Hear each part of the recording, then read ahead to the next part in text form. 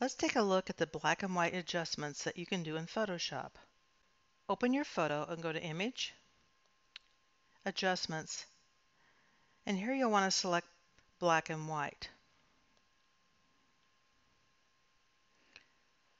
The presets allow you to change the colors that were originally in the photograph. So if I want to adjust the red in the barn, I can simply make it lighter by sliding this to the left, so the reds are now lighter. Maybe I want to make the sky darker, so I'll take the blues back. And there's a lot of grass in there. I can make it lighter or darker by adjusting the greens from the trees and the grass. Once you get it done, you can add a sepia tone or a tint if you want, and you can select any color sepia tone you want, and the saturation of that sepia tone.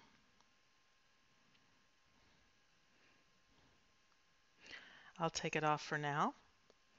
Just click OK when you're done. You now have a wonderful black and white photo that you can share with others.